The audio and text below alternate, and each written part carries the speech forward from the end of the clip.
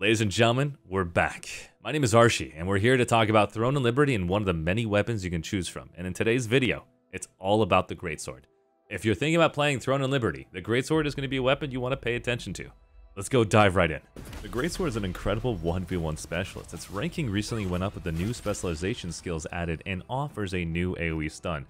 Here we're looking to do Devastating Smash, which is a long distance AoE stun, into Death Blow, Ascending Slash, and then Guillotine Blade. This is another clip showing you with the Icebox, just locking them down with not only having one knockdown skill, having the ability to root them twice, having the ability to basically stun them twice. This weapon is an incredible 1v1 specialist. But sadly, the Greatsword alone falls short on its follow-up as an AoE damage dealing weapon. Instead, you'll want to take advantage of an offhand weapon which can combo into the AoE stun, such as with the SNS class with this AoE chain pull or the crossbow spin to win skills.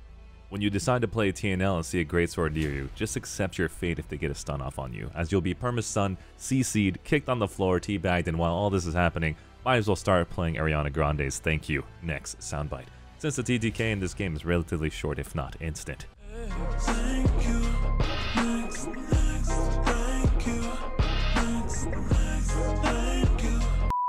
Let's break down this video into many parts, such as a tier list when paired with other weapons, so you know exactly what to expect in every setting, stats breakdown, best in slot weapon, what armor sets and jewelry to take advantage of, active and passive skills breakdown, and how to combo PvX and more. Also, don't forget to check out our description for timestamps to revisit this video for your viewing pleasure. Let's start off by showing off each weapon's pairings with the Greatsword, starting from S tier to F tier, including both PvP and PvE. The Greatsword paired with a sword and shield is an S tier weapon combo for small scale fights for PvP, since it has the ability to soak up damage from multiple sources and instantly dish out damage within seconds to 100-0 any champion outside of a sword and shield. Greatsword paired with a dagger is also similar to an SNS for its speed in killing a single target, but also plays a little differently since it's squishier. Think of yourself as an assassin and be patient. Try to not to be the main focus of your enemies, since you can also die instantly if a staff bow or X bow sees you before you can get the jump on them. Greatsword paired with a crossbow is a new combo that I recently saw in the latest patch, and you'll get a chance to see that soon in the new upcoming North American launch. The Greatsword now can jump 12 meters doing an AoE stun within 3 meter radius for 2.5 seconds, allowing you to take advantage of the Greatsword's skill damage bonus passives, the stun heavy attack, and critical passives, including to instantly remove anything within 6 meters when you spin to win with Annihilation Barrage Shot from the crossbow. The Greatsword in PvE has two active skills that can be increasing the attack speed and attack boost for 6 of your party members, which makes them super viable in PvE to help your crossbows instantly destroy any boss. But with the recent changes nerfing crossbow to allow other classes to become more viable against bosses, the Greatsword is still not the strongest PvE weapon since it has limited AoE capacities, and if there was a DPS meter, the Greatsword would fall short in comparison to the crossbow, bow, staff, etc. When it comes to Zerg-based PvP, there is so much AoE in the game now thanks to the new skill specializations that the Greatsword paired with any weapon just fairly doesn't do well when it comes to numbers. The best thing you can do for your team is to listen to your shot caller, charge in when the call is being made, and AoE stun the clump. Gaia Crush with the target or Annihilation Barrage and get out as soon as possible, and hope you haven't died yet while you soak up damage running away to allow your backline DPS to do their job, and that's why it's ranked between C to A tier when used with different weapons. Now, let's dive into stats for both PvE and PvP. Throne of Liberty is fairly different when it comes to your average MMO game. Strength, Dex, Wisdom, and Perception are all stats that can increase your damage, meaning Strength isn't only for swords, Dex only for bows, Wisdom for magic, and Perception, God knows what that was in other MMOs. You can mouse over each stat question mark to see exactly what they offer and how to take advantage of them in all the scenarios, but hey, don't worry, I got you covered. Just follow the steps below for both PvE and PvP, and you'll do just fine if you want to min-max with me. Let's talk about PvE first, since you'll be killing monsters the majority of the time in this game to get your character stronger in PvP. In PvE, your stats will be fairly simple. You must have 50 strength for the heavy attack milestone, and all dex to help increase your critical hit rate. You only need 30 perception for the milestone hit accuracy bonus passive, or less if you do not need to worry about your hit rate, as bosses relatively don't have high evasion. If you're noticing that you're missing the boss/monster, then increase your perception or add the skill passive to increase your hit rate. In PvP, the stats are flipped. You'll want to focus on Perception being at 60 in the beginning of the game, where everyone's mixed traits and equipment at blue gear will have a ton of melee evasion. But over time, as you get closer to your endgame purple tier 1 and tier 2, you can lower that Perception to 40 at the lowest. The reason for this is because Greatsword gains a ton of hit/accuracy passive bonuses thanks to your max HP gain, while other classes don't have enough melee evasion perks and traits or in their gear or in their skills to compensate for this. So in turn, you'll be increasing your strength or dex stats to improve your evasion thanks to the new dex stat milestone, being at 70, giving you 120 evasion or 70 strength for 200 more defense and health. Greatsword Dagger is all about evasion except for melee, thanks to your passive ability Shadow Walker, which gives you 690 magic and range evasion, which can easily hit over 2000 plus evasion in the range/magic category. Greatsword Sword and Shield is ideally the opposite of a Greatsword Dagger. You want all the attention. You want to stand out as a definition of a frontline tanky DPS, and the traits that you want to focus on here are HP and Endurance, since you have so many defensive passives thanks to your Sword and Shield and your damage bonuses thanks to the Greatsword, making you not only a super tank, but also a real threat to anyone caught in your chain pulls/stuns, since you could pretty much destroy any squishy target in a 1v1 matchup with the Greatsword alone, regardless of your second weapon of choice. Let's dive deeper in these two traits to understand them a bit better, so you don't think about having every single trait in your gear, but mainly focus on one trait or the other. Now let's talk about how hit and evasion works together. If you have equal or less evasion than the enemy's hit, you will be evading 0% of the time. If you have 500 or more evasion than the enemy's hit, you will be evading 33% of the time. Here comes the diminishing returns now. If you have 1000 or more evasion hit, you're now making it 50% evasion chance. You'll be evading 50% of all attacks, including CCs. Now this is huge diminishing returns. If you have 2000 or more evasion than the enemy's hit, you are now sitting at 66% evasion chance. And thus, it's really worth going down this route if you have the right class combos for evasion. If you're running daggers, you need to take advantage of evasion, since literally holding on to daggers gives you Master of Evasion under the Weapon Mastery for 105 evasion and Shadow Walker for 690 evasion. While Endurance has always been useful, as it's always been subtracted no matter how much crit the enemy has, it's not true for hit/evasion.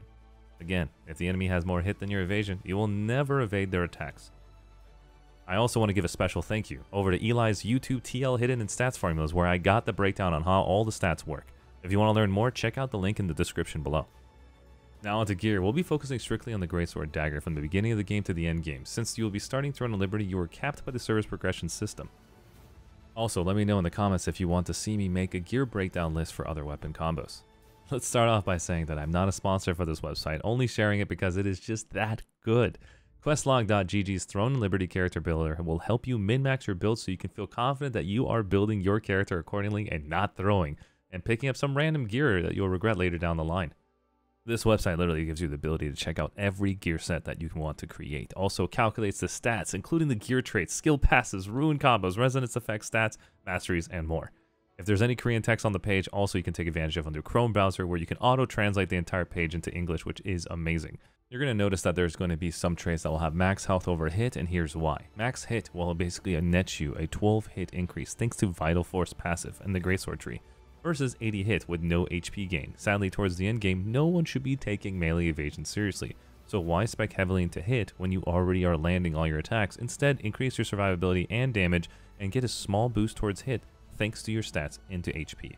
If you had to pick between critical hit and attack speed, since you're going to be having 70 dex, you would basically lean towards attack speed, and heavy attack is always a priority on your weapons. Alright, we built you literally 6 different builds to take advantage of, from the beginning that you will notice it all the way to the very end game, including the brand new patch that gives you the tier 3 dimensional rifts and all those armor pieces that are included, with some arch bosses which are pretty damn rare to get. But this is not 100% min-max on the end game, because it's so goddamn rare for you to even obtain any of this stuff.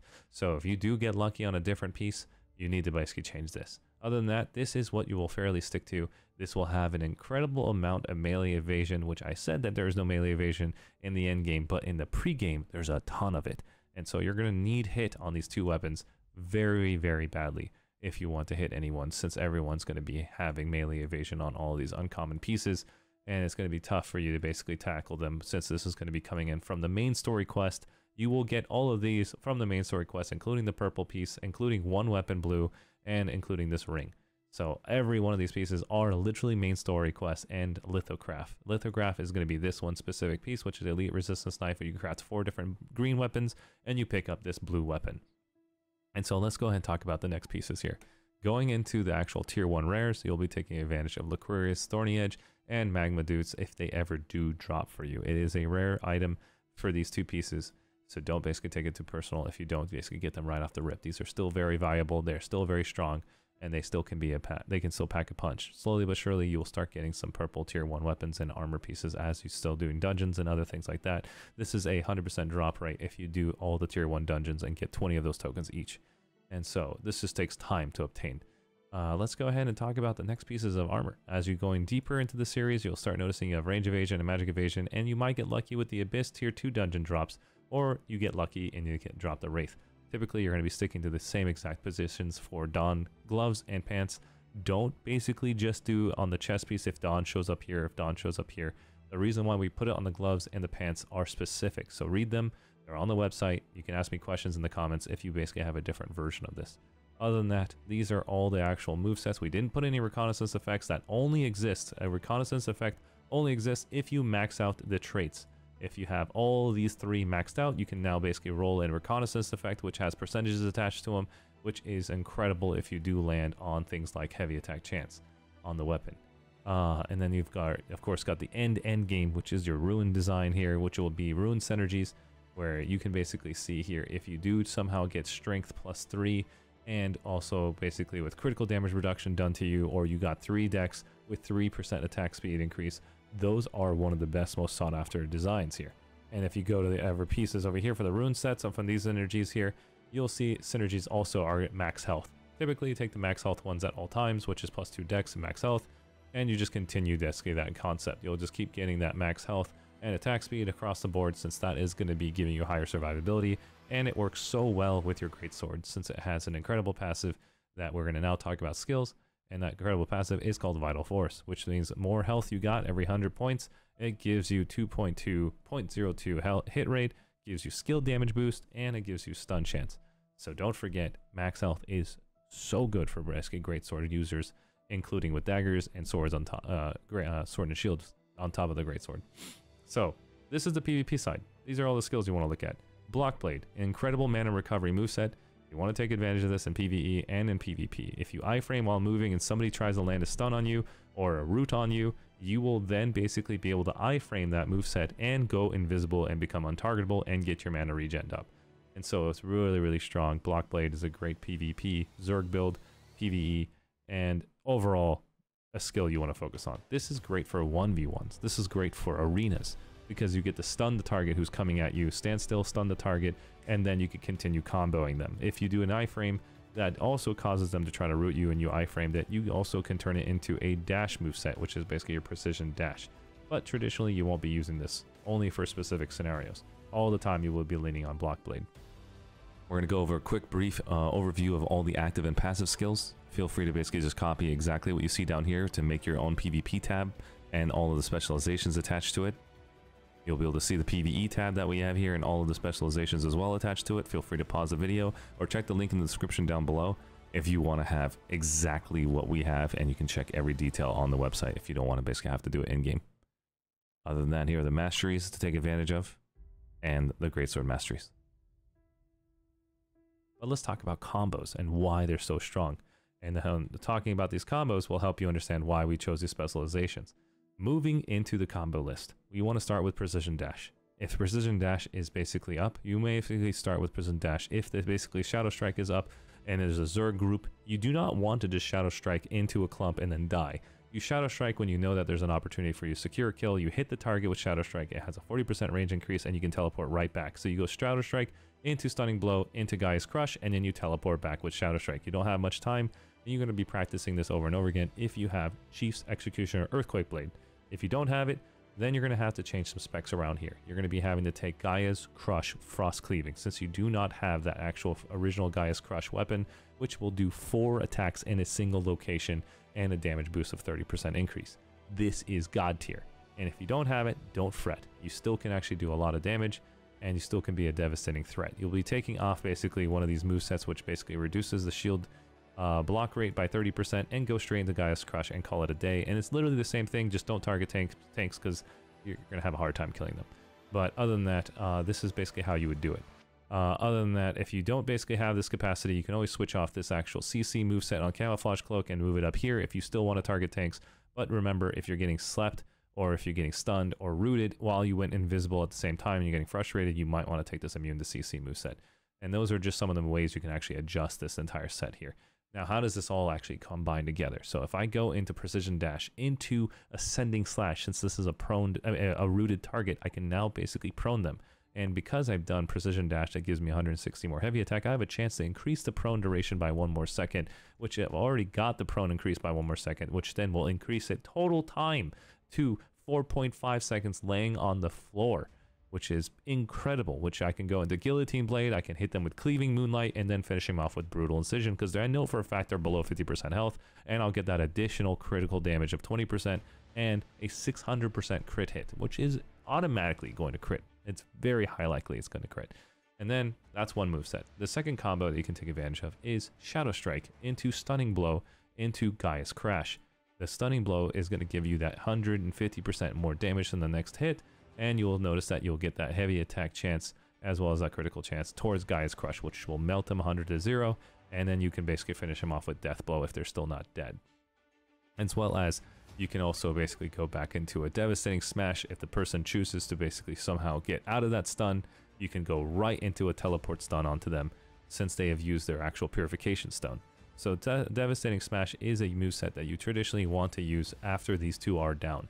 And you can use this into actual Gaia's Crush when the shot caller calls it, but these are for single target basically movesets that you were taking advantage of. You go Gaia's Crush, you go Devastating Smash into Gaia's Crush on an AoE moveset, and that's basically it. And you just basically go back and you keep doing this over and over again and rinse and repeat. And then as far as basically how these passives work for each other, you'll see that once you get the kill, you get 37% more movement speed every single time you use Cleaving Moon, or you use Ascending Slash, or you use basically Precision Dash or Shadow Strike. You will notice also with Devastating Smash, you automatically gain 38% more move speed, you automatically gain the 690 evasion and 14 damage reduction, and you automatically gain this Liquorious Thorny Edge's bonus of 50 flat damage on a mobility skill. It is insane. So that's basically something you want to pay attention to. Then if you look at basically the passives, you want to go for Master of Evasion first, and then you max out Maddening Excitement. Then you do the same thing for the Greatsword side. You want to do Complete Stun, the 0.5 duration increase. Then you want to go for the final melee attack chance increase by 100. A lot of people will say, I want this burst. I'm telling you, you're going to regret it, because this 0.5 second duration is going to be able to support you since everyone's taking debuff duration -6. That means your stun duration is going to get shorter. You need that 0.5 seconds to offset everyone's debuff duration that they're actually adding to their actual armor pieces, which is going to affect you. Other than that, that's going to be for the PvP side. Now, talking about the PvE side, for bosses, it's all listed here. You'll be able to see that you'll be able to take advantage of this moveset. You're wondering, why am I bringing stun for the boss? If you can't stun it, you shock it. For 9.4 seconds, you gain 288 heavy attack and critical hit of 105. So that means as soon as the boss didn't get stunned, they have a shock effect on them, which allows you to do your Gaia's Crush, allows you to basically take advantage of Death Blow. There's a new passive attachment to it. It says right there 80% more damage to bosses. It has another new set on Valiant Brawl, additional 100 damage per attack on a boss. So Valiant Brawl also gets 100% more damage. And of course, you've got Guillotine's Blade that does more damage to bosses by 100%. So they've increased all these little passives here because they nerfed Crossbow and they increased it for all skills across the board for all weapons. And you'll see here, it doesn't have any boss increase, but this does so much damage. And it has this effect accumulation, which is called Thunder Clouds. And we want Thunder Clouds to get to 20 stacks. And the reason for this is you take advantage of the Murderous Energy, which extends this basically Thunder Clouds to basically from 6 seconds to about 8 seconds. And you can cast this skill every 5 seconds thanks to your cooldowns. So you'll use this, and then you'll use it again, and you'll go into a 20 stacks movement set, which will reduce the cooldown of Brutal Incision by 50%. And then at the same time, this skill right here is basically going to be increased based on proportionate of the boss, and as well as you'll do 400 on the flat hit after 3 seconds, it will pop, and it will do 40% per stack up to 20 stacks. So this skill now does 1,200 damage on bosses if they have 20 stacks of Thundercloud stacks. So you don't really need to basically bring in Effective Venom, which will basically give you the Thundercloud on it, and just spam the crap out of Cleaving Moon that comes with Murderous Energy. And you'll just basically get those stacks naturally and then pop them. You'll notice that you'll be having this incredible moveset for your teammates that will extend it by 3 more seconds, making that where everybody gets 15% more attack speed for 3 more seconds. as well as 50 flat damage increase for 9 seconds with this effect duration, and all of your teammates within 15 meters will get that 50 flat damage increase. You'll also take advantage of the effect duration by 50% longer, so instead of 3 seconds, it's now 4.5 seconds whenever you do a precision dash, and this is an AoE around you that will reduce the target's basically defense by 720, which is incredible. If you have any other questions as far as why I did this in my PvE build, let me know in the comments down below again. And then this is some crazy AoE movesets. Let me know in the comments after you read through this if there's anyone that's smart enough to figure out what I did here. This is a weak-ass AoE build compared to bow/staff/crossbow, but it's a fun one if you haven't tried it. Alright, this is basically a little secret, little sauce for you guys to check out. And hey, I hope you enjoyed the video. Let me know in the comments down below what you'd like to see next. Or check out my other videos that we're posting here shortly on our YouTube channel. And also, don't forget to like and subscribe and follow. That would mean a lot to me as a small creator. And again, I'll see you guys next time on the next episode here on YouTube or live on Twitch.